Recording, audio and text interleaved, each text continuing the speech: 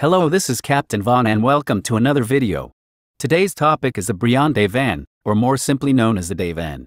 The Dayvan was one of the oldest ships still in service by the time of the Galactic Civil War, and by the time of the Empire's takeover, there was most likely not even one true Dayvan around, as they were so easy to modify that nearly every single one was, leading to some weird combinations between the Dayvan and other transports, and even starfighters.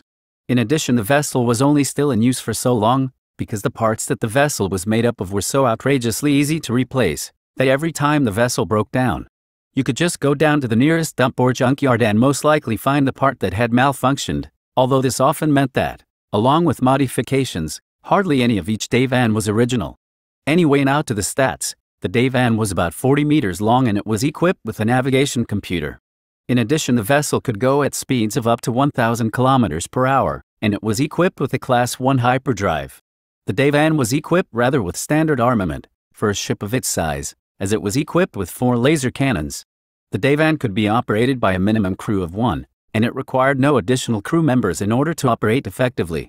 In addition, the vessel could carry 11 passengers, 100 metric tons of cargo, and 5 years' worth of consumables. The Dayvan's manufacturer was strangely unknown, and so was its cost.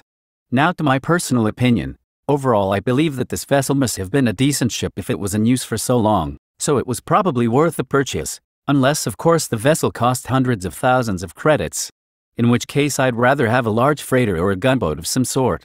The vessel was however extremely easy to modify, so even for somewhere around 100,000 credits, it was probably still worth the purchase, since you could really make this vessel one hell of a ship with the help of a couple of mods. Anyway, that's all for today, and until next time, I'm Captain Vaughn and thank you for watching.